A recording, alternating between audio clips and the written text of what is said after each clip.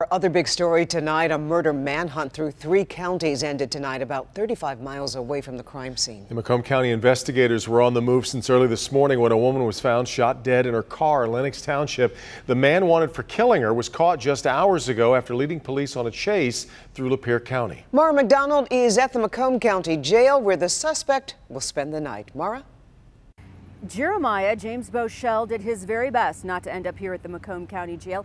He already has an extensive criminal history, and now he's looking at new charges out of Macomb and Lapeer counties. Let me take you through it.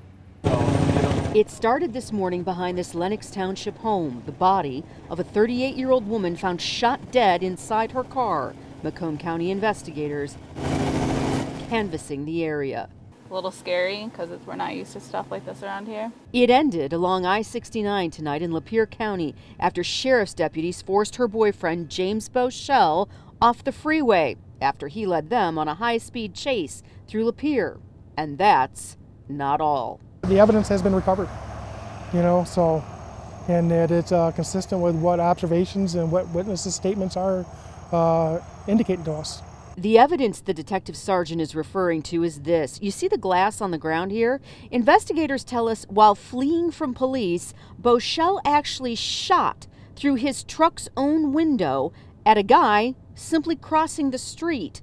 Macomb County has been looking for Boschel since this morning. They say he's the boyfriend of the dead woman found in Lenox Township. Undercover Macomb deputies were in the Lapeer area all day looking for him and ID'd his pickup truck tonight and called in Lapeer County Sheriff's, Lapeer City, and MSP for help. The chase was on. A Lapeer County Sheriff's deputy effected a pit maneuver to disable the individual's vehicle. The individual went off the roadway. His vehicle did become disabled because of that maneuver. And at that point, deputies approached and he was taken into custody without event.